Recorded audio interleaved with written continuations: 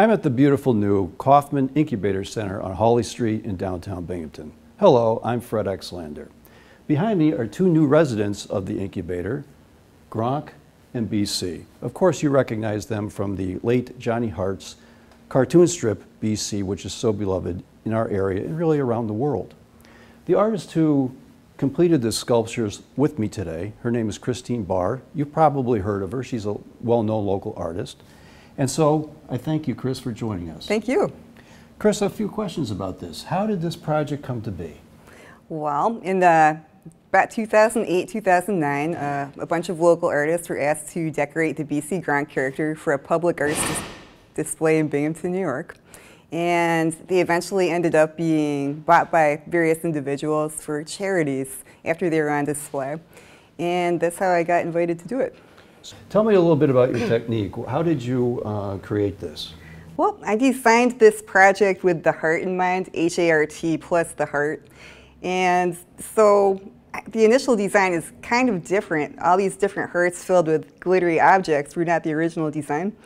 But the more research I did into it and my influences of Afro and Caribbean art kind of influenced me into using the Mardi Gras beads as an all-over decorative pattern, including the heart and the design as part of some of that culture's kind of religious and kind of my interest in religion's design, as well as just the biological heart. I could carte blanche do whatever I wanted to do. A lot of projects had to reflect the businesses or the companies that were sponsoring them, but this person said, do whatever you want to do. And so I incorporated the hearts and the name. Gave you a lot of freedom. Huh? Yeah, it was great. Well, thanks for telling the story of Gronk and BC here today. Thank you. Also with me today is Lic R.E, the program coordinator for the incubator. Lic, thanks for joining me today. Thank you.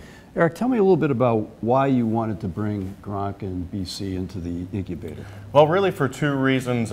Initially, when I heard that Gronk needed a home, I really just wanted to protect what's really become a symbol for our community. Mm-hmm. But even more than that, having that statue, that piece of art there, it's more than just a symbol of our community, but really an inspiration for our current and future companies here at the incubator. I really want people to look at that statue and say, hey, you know what?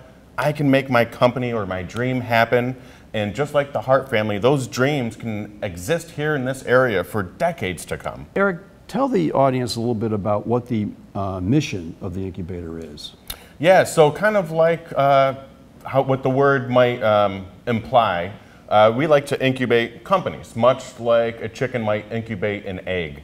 So what we do is essentially take companies in from any phase, they might be at the ideation phase or they might be at the sales and marketing. But what we want to do is just mentor them, put them into the right networking ideas, put them into certain investment sort of opportunities, and watch that company grow. We're at about 93% full, and we've been here for 16 months. So we have 27 companies located within the incubator, and we actually have 17 co-working companies, which means they don't have offices, but they pay to work here, also working out of the incubator at this time. Lic, where are we? This is a beautiful outdoor space. Yeah, thank you. We're on the second floor of the incubator.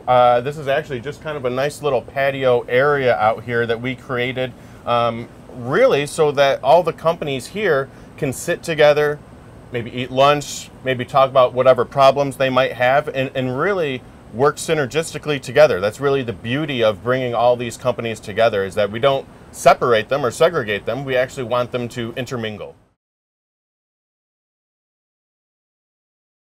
And there is some kind of partnership or relationship with SUNY Binghamton and SUNY Broome, isn't there? Yeah, so we're very lucky at this incubator that between the efforts of Binghamton University Research Foundation, and SUNY Broome, everyone actually is part of this building here. So there's all sorts of classes, connections, networking opportunities between all of those schools. Good.